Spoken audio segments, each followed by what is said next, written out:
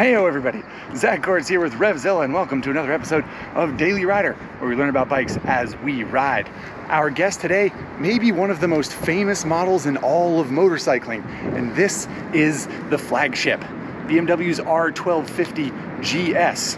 A horizontally opposed twin, some truly unique technology, all wrapped up in velvet luxury.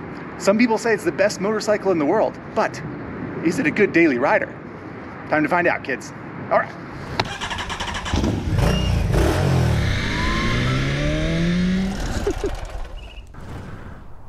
Okie dokie, everybody, here we are.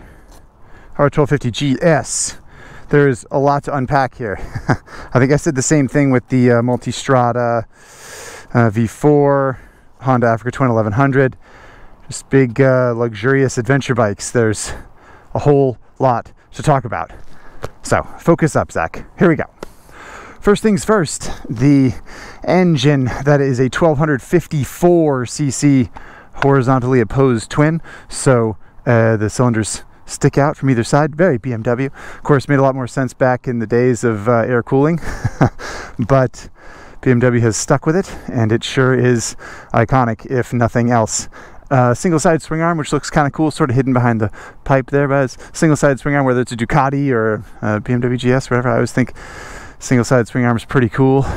19-inch front wheel, so not a 21 like on a Tenere 700 or an Africa Twin 1100.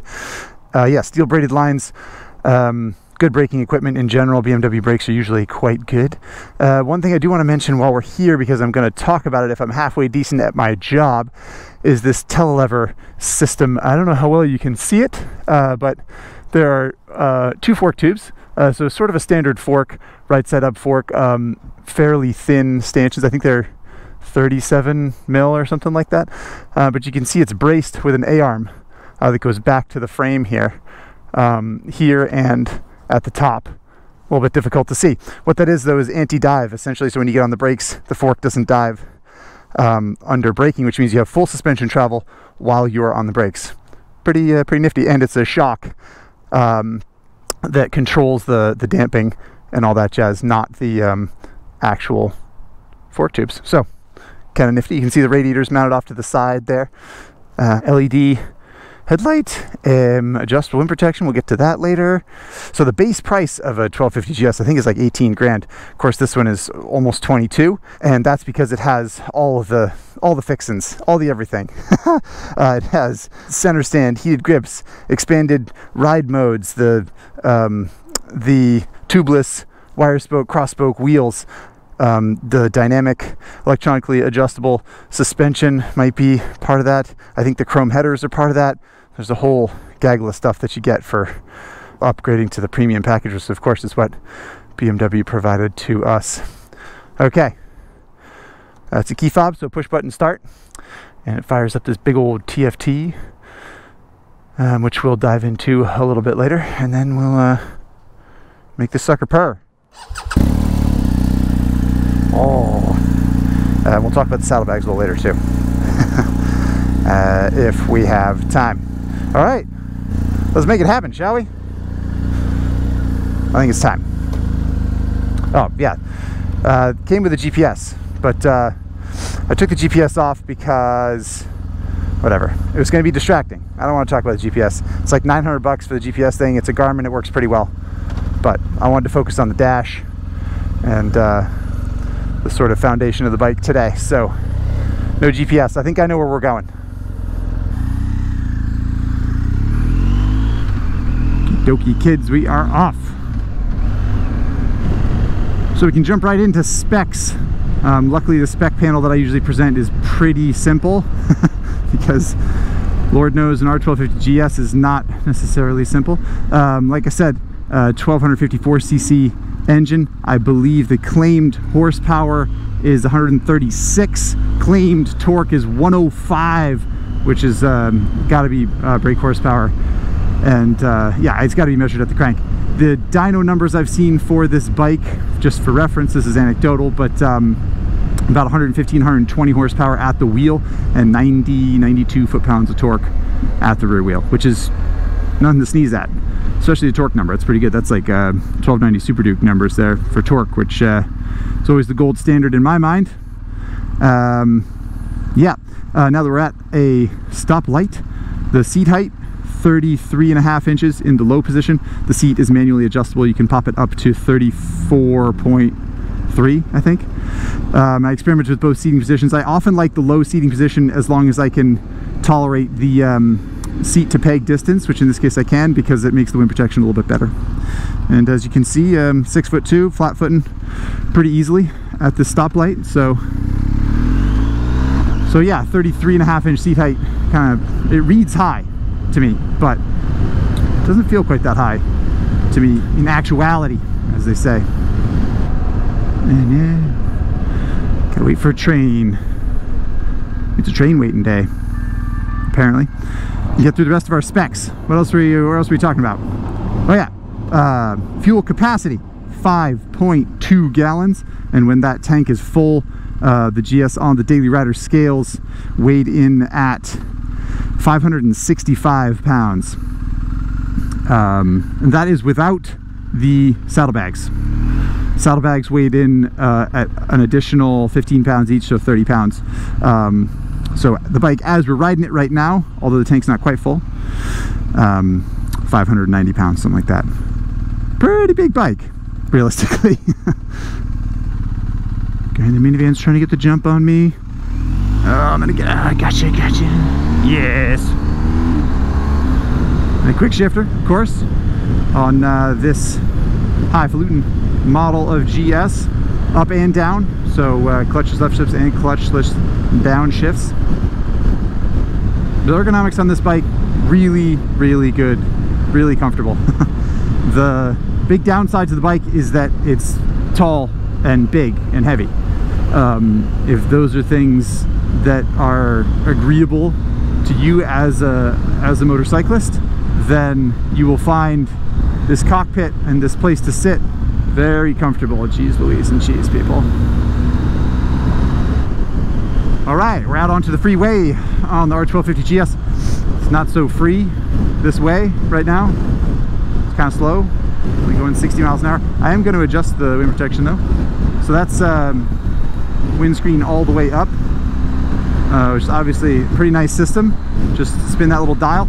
Not as slick as the multi-strata system, the old pinch and slide. I really, really like that system a lot. It's quite good. And as cars pull in front of me and I'm in traffic here, I'm reminded that the GS will have the same radar system that the multi-strata V4 I tested had, but this one does not. This is a 2020 model that I'm riding. BMW North America has not told me as of the publishing of this video when the radar bikes will be on US shores, but that's technology that potential GS owners can look forward to, I suppose, because as we learned on the multi-strata V4, it was pretty impressive. This is just a regular old $22,000 GS. No radar here. Not yet, anyway. And one feature I don't want to forget to talk about is cruise control, which is this guy over here. Slide this little tower over to the right, and then this little toggle switch, you push it forward, and it'll set cruise control. And it's not particularly cold, but you know what? I'm going to turn on the heated grips anyway, just because I can. Got vented gloves on. It's 64 degrees, which is a perfectly reasonable temperature to be riding motorcycles. But I'm going to flick on the heated grips. As usual, fuel mileage will vary a lot based on how you're riding. As with most motorcycles, I don't understand why the GS isn't geared higher. 6th gear, 3,000 RPM. It's got lots of roll-on power right now, but we're only going 55, 60 miles an hour. 5th and 6th gear are basically the same as far as I can tell. There's very, very little ratio change when you upshift from 5th to 6th, for example, and I don't understand why 6th gear isn't just an overdrive gear, so you can go 75, 80 miles an hour and still just crank along at a really low RPM. It's a shaft drive, so there's no chain sprockets, so you can't just change a sprocket to change gearing. You have to change the rear end, which is a lot more complicated. The price you pay, of course, for no chain maintenance, which is a plus, I think, in my book anyway. Don't ever have to lube a chain because everything's bathed in oil down there. But yeah, kind of kind of a bummer if you want to change gearing, which I don't know, I would want to do it. I just don't know how bad I would want to do it or how much effort I'd want to put in to doing it. Theoretically, you can go well north of 250 miles on a tank, but I think you're going to be filling up more around 200. And that's fine. I think 200 is a good benchmark for a long distance machine, so I don't have a problem with that fuel range. And because I procrastinated so much on the highway, I forgot to talk about mirrors. I just don't want to forget to mention the mirrors on the GS are a little small, but really nice shape and very, very smooth. Also one of the benefits of the horizontally opposed twin. That's kind of BMW's thing. I just fudged up the first footless stop. We're 0 for 1 on the GS. Not a great start. Here we go. Footless stop. We can do it. We can do it. Nope, couldn't do it. Interesting. I was just about to say that the balance of the GS is really, really good at low speed, which I think is true. It's remarkably agile. The turning radius is good, as we'll experiment with later. Yeah, I'm always impressed at how kind of light on its feet the GS feels, considering how big and tall it is. But I have to say the footless stops are not going particularly well right now, are they? Here we go. Third one. Nope. Didn't do that one either. Interesting. Very interesting, Zach. My perception of the GS being well balanced, by the way, has been born over years of experimentation. I mean, I've done U-turns on single lane gravel roads without putting my foot down on a GS, and it just works really well.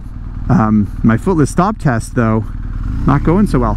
Okay, I pulled that one off, but that was not graceful. Jeez, interesting. All right, last stop sign coming up that we usually count in the stop sign challenge. My confidence is very shaky right now, very shaky. Here we go, here we go, here we go. We can do this. First gear, come to a stop. Okay, okay, I done did it, but man, a lot of focus, not terribly elegant. I just can't tell you how surprised I am about that. One of the things I love about BMWs is the traction control adjustment on the fly. So if I hold this button down here, TC off, boom, just like that. If I hold it down again, boom, TC on. If I hold it down for a little bit longer, TC off, and then ABS off. Hold it down again, TC off. Now they're both off. Hold it down again, a little bit longer.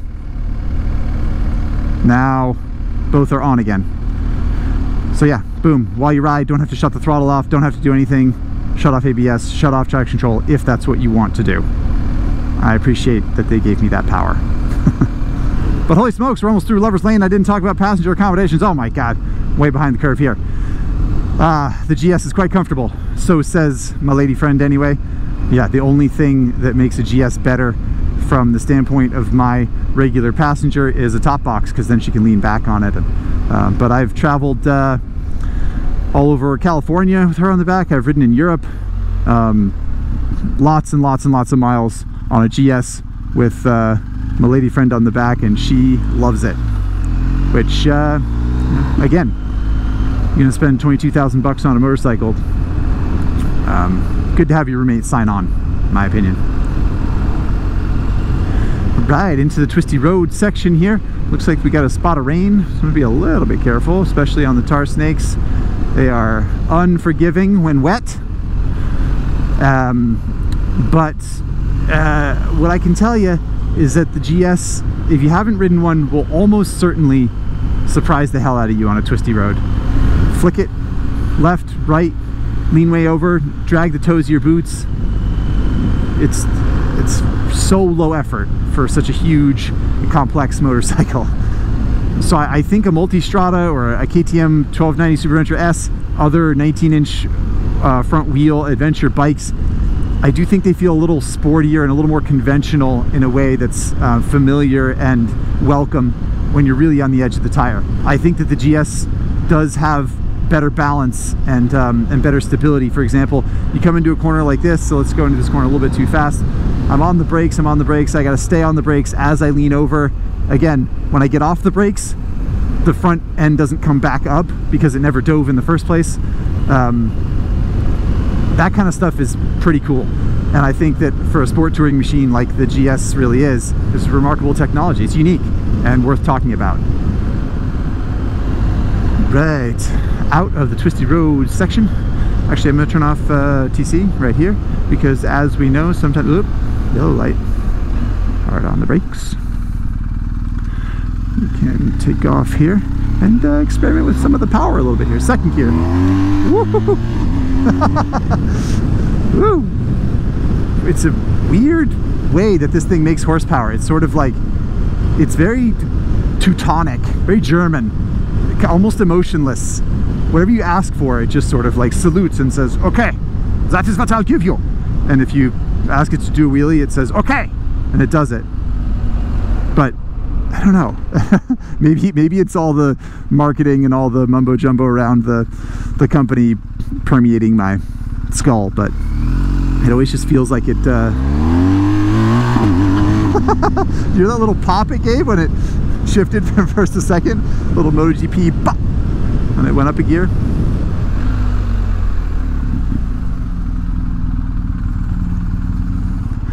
I'm gonna need to talk about this dash at some point, but I just don't know if I'm gonna have time. It is such a big situation. I do appreciate the sort of the matte bezel, and the matte finish. It makes it seem kind of clean. There's very, very little glare, which is excellent. Air temp over here. It's telling me what ride mode I'm in up here. So with this button over here, I can tell it I want to be in Road, Dynamic Pro, Enduro Pro, or Rain. And it's a green light, so we're going with Road. Those people are bitching at each other via their horns. But yeah, it's a clean setup. The tack is, I've never been a huge fan of the sort of bar tack thing, but that's the way of the gun these days. So many motorcycle companies go with the bar tack. Sort of a space saver. Speed, gear position indicator, it's all very just large and crisp and clear and clean, and yet colorful. It has a sort of, there's some flair. It's got a luxury feel to it, which, you know, you come to expect for 20 grand or so. One thing I don't like about the gear position indicator is that little hat it always puts on the numbers. See the little hat?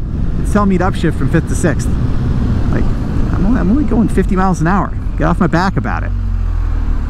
Okay, so the top of the dash up here, that's fuel gauge. If I tap this top menu button, I can toggle through what I see at the top. So I can see total, trip 1, tire pressure monitoring system, TPMS. That also comes in the full zoot package that came on this bike. Range to empty, and then fuel capacity, fuel gauge in general. So if I hold down on the tap down on the menu button, then I enter all this mumbo jumbo. I can go to navigation, media, telephone, settings, all this stuff down here. If I tap down again, I go to information page about the vehicle. So coolant temperature, battery voltage, more TPMS info, onboard trip computer. This is where you come to reset trip 1 or trip 2. If you hold down on the up side of the button, it brings you back to the main screen, which I believe is all I'm going to have time to talk about right now. Yeah, green light. It is a vast and fairly complex dash system. All things considered, I think this dash on the GS is very much like the GS itself. It's unique, it's quirky, it takes some getting used to. It is nicely built, well put together, understandable once you know the secret handshake. Plan to spend some time getting to know it, and don't necessarily judge it from your first experience, is what I'd say. Well, we're at this red light here. I know there's a very bumpy section road coming up, so I'm going to hold down the suspension button, and I'm going to put it in minimum preload. And if I tap this suspension button again, I can toggle between road and dynamic damping modes. Road is the softer of the two, for some reason. So now I'm in the softest suspension mode, and when you do this, this thing rides like a Cadillac, man. It is so soft. So this bumpy section of road, I don't know if you can see the fork dancing around down there, but it's just really plush. And I think it's great. Some people think it's like too squishy and soft, but I think the way the bike rides like this, like especially on the freeway, You're riding all day, like riding along on the cloud. One thing I did want to address about the GS that I thought was interesting is, among the many Instagram questions that were thoughtful and creative, were a lot of very, very snarky comments and sarcasm about how, like, oh, are you going to ride that GS to Starbucks? Or, oh, don't forget to take it in for the brake recall. What a piece of crap. I can't believe this thing's way too heavy to ride off-road. Why would you need 135 horsepower to ride off-road? And I thought that was kind of surprising, but I think I deciphered what the deal is with all the sort of venom being spit at the GS, which is that it's the standard bearer, right? It's known as a luxury brand. First of all, it's known as a luxury model. It's famous. People have for a long time expected it to be one of the best motorcycles in the world, and it's fun to take pot shots at that particular machine, and it's easy also to expect a lot from the bike.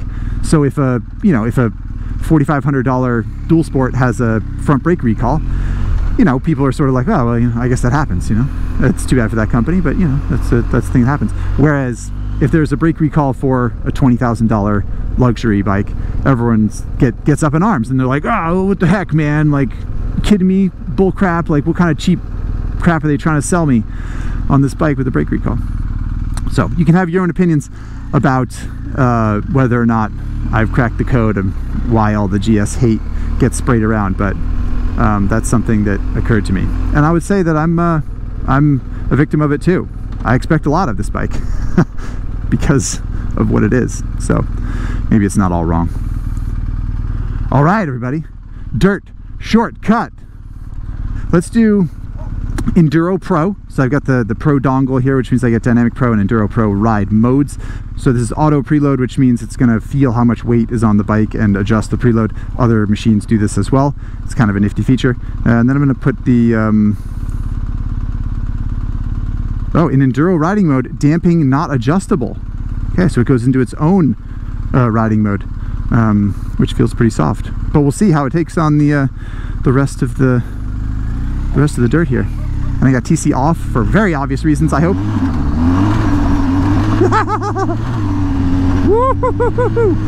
We're whipping through the dirt here, kids. Oh boy. And it's wagging its back end around. It's got linked brakes, so when you get on the front brakes, the rear brakes apply as well. And we don't have a small jump anymore, but we do have a big one that we can hit. Here we go, everybody. Second gear, GS jump. Center stand flopped down and hit the ground. Suspension did not bottom out though. It's a very impressive bike off-road. Someone commented on Instagram, oh, why even bother? Why not just get a Goldwing? They're literally just touring bikes, so what's the difference? Well, I'd like to see you hit that jump on a Goldwing, frankly.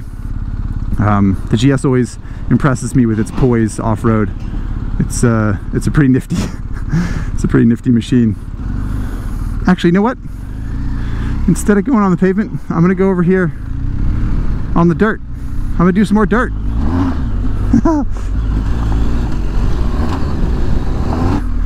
We'll do a little U-turn around this box. Spin the tire up to pivot the bike. Amazingly easy to do. What a machine. Pretty nifty machine.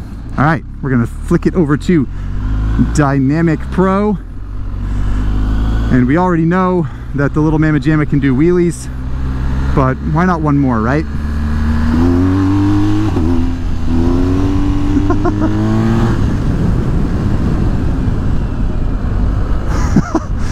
Oh my gosh. It's so exciting. Woo! It's a really exciting bike. We're gonna have to find out if we can back it in, so I gotta hold this down. And there we go, ABS off. There we go. Backing it in. A 570-pound adventure touring bike. again, my overall feeling on balance is was not reflected necessarily in the almost hit the guy with the picket there. Excuse me, fellas. Yeah, it was not reflected in the stop sign challenge, but it's a pretty fun bike. U-turn test. All right, we should be good here. Steering sweep on GS is usually quite good, so we're going to come to basically a complete stop. Less than 2 parking spaces. I think that was tighter than the MT-07, so pretty good. Yeah, it's one of the things I really appreciate about the GS is that good turning radius. Let's think about sport bikes and some sport nakeds and stuff. Man, they got such crappy turning radius. GS. Oh, you know what we'll do? Throw it up on the center stand because that's a thing that it's got. Nice feature for any bike like this, in my opinion. We'll take a listen to that snarl as best we can hear it past the saddlebag.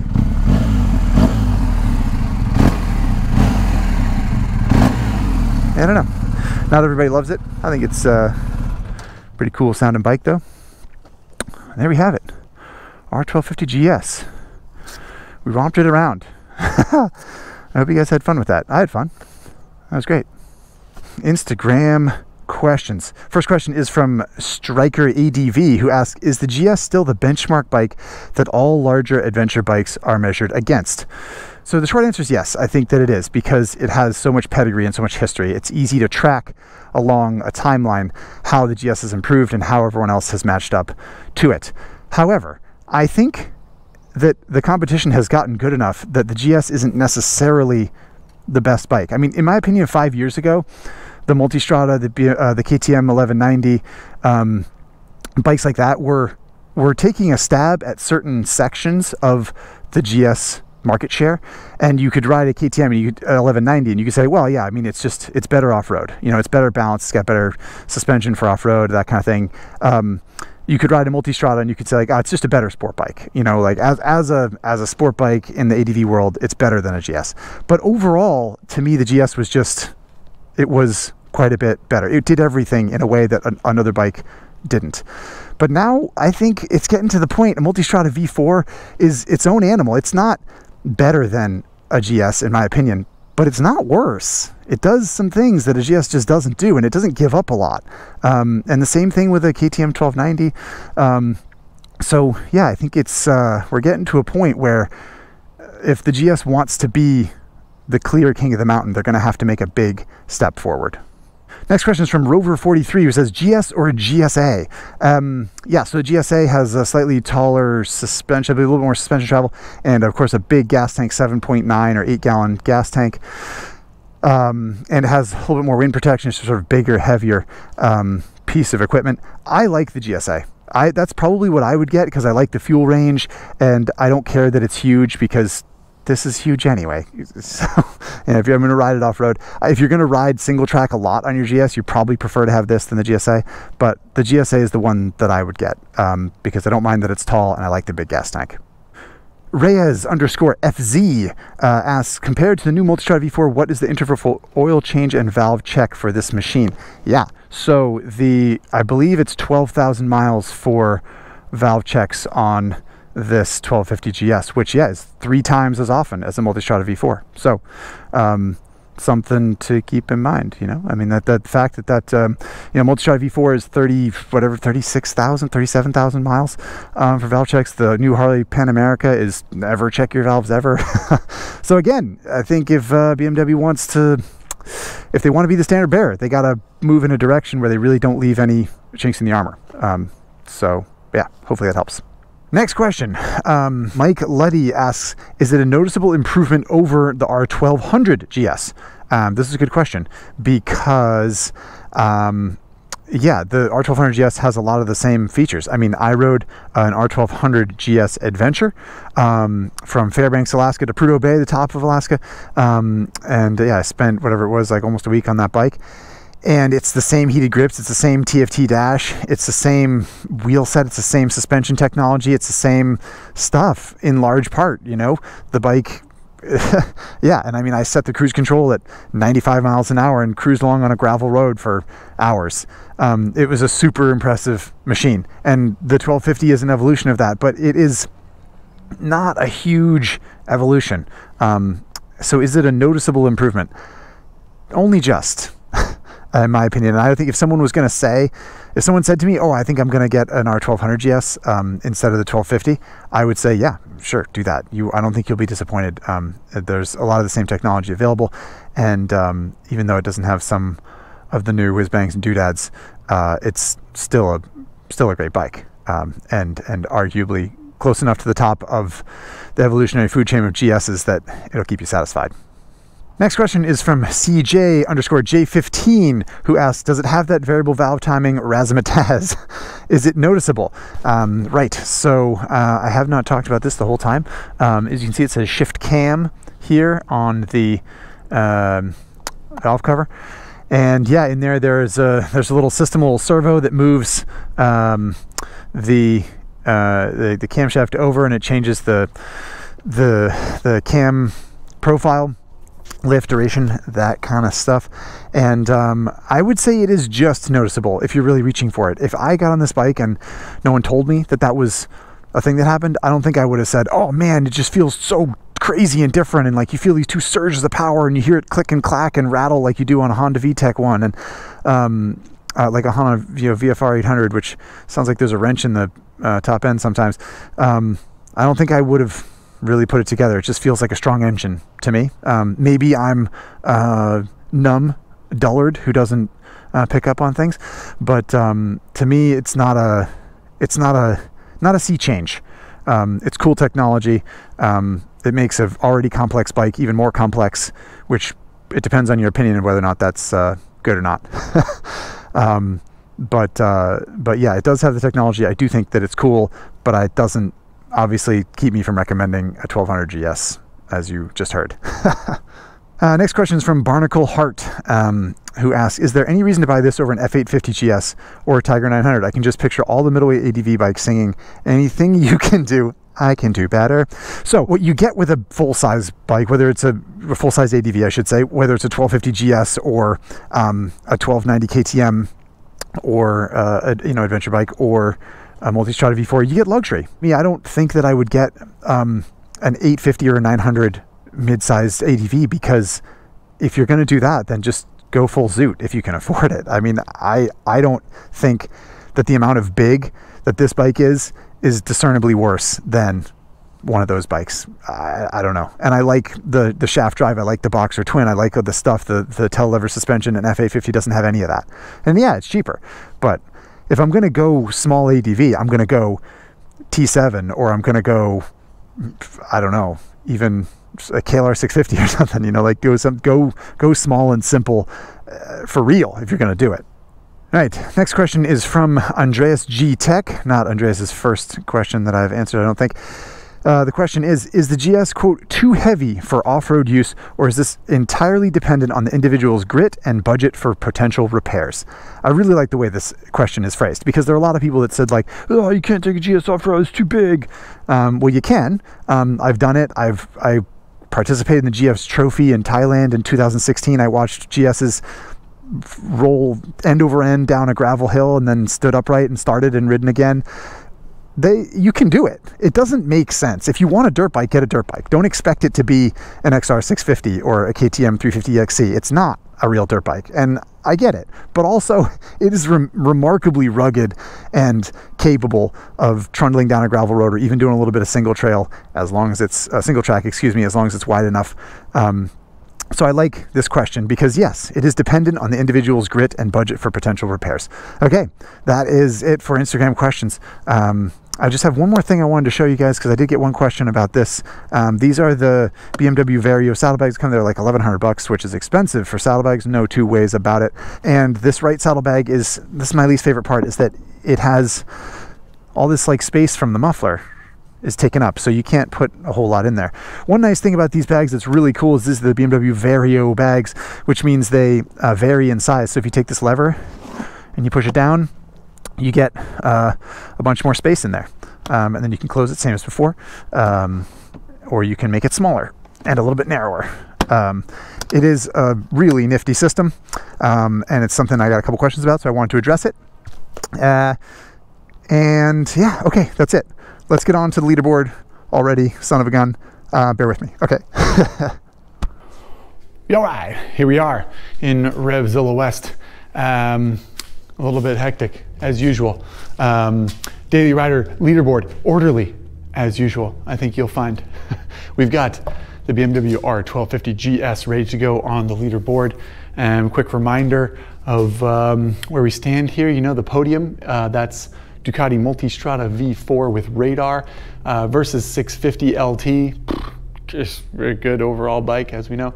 Triumph Tiger 850 Sport, which nobody ever talks about or even cares about, as far as I can tell, but it is actually a fantastic functional machine. So we're messing with the podium here with the 1250 GS. So where do we think?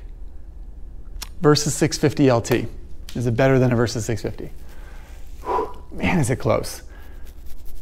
I mean, especially if you talk price, like you could have 2, maybe 3 versus 650s. I mean, brand new, you could have 2, let's be fair. But man, that's something to consider, certainly. If they're sitting side by side in the garage, most days I'm gonna take that GS. It's just that good. So, Multistrada V4S. The valve interval thing's amazing. As a sport touring bike, it's fantastic. Wind protection's good. Range is pathetic. Maybe not pathetic, but bad on the Multistrada V4. So that's a nod to the GS. It's got radar. This GS does not. So that's a nod to the Ducati. I really like the dash system on the Ducati. The suspension adjustability is good. I don't know. I think though, if it comes down to it, which bike would I rather take down a dirt road? Which bike would I be least sad to see tip over on a gravel road or a piece of trail or something like that? GS. I know some people will say, oh, I saw it coming all along. I knew it was going to be the GS. The GS was bound to be at the top. So predictable, ridiculous. Yeah, but there it is. I think it's that good as a piece of engineering. I think, though, the Multistrada V4S, KTM 1290 Super Adventure S, which deserves to be on this board at some point, those bikes are so close now. They're so close. A GS is not better outright than a Multistrada V4S, but it's my leaderboard, and I think I would lean toward the GS. I like the fit and finish, the polish on it, especially from an engineering standpoint. It's a tour de force still. But BMW, word of warning, they coming for you. You better step it up. If the next evolution is only as much as this one, you're in real trouble. So there you have it. BMW R1250 GS on the Daily Rider leaderboard. Thanks as always for watching. I hope you enjoyed yourself, and I hope to see you next time on Daily Rider. See you, everybody.